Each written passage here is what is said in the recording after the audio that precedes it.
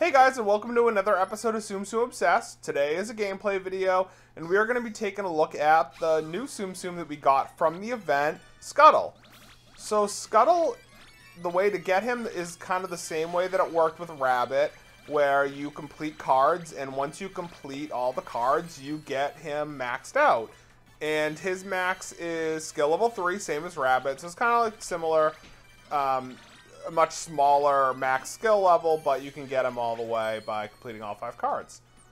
So Scuttle's skill at skill level 3 is a horizontal burst across the screen, except it's a little different than a normal horizontal burst because he kind of flies in, so his animation is a little like a dive bomb almost from the upper left-hand corner of the screen down to the lower right-hand corner of the screen.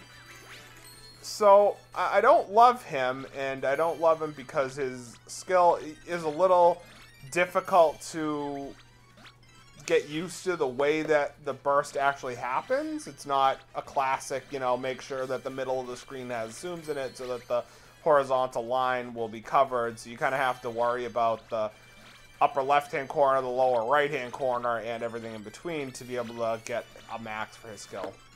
He fills pretty average. He's not a fast fill, but definitely not super slow either.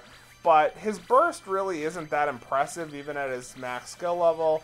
It's still only bursting about like 12 to 14 Tsums.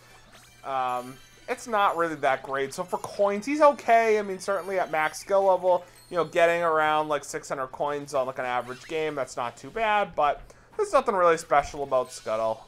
So, you probably noticed Christian wasn't here right now. She's busy opening her Doki Doki crate that she just got, so I'm sure she would be saying something like, thanks for watching right now, and comment and subscribe.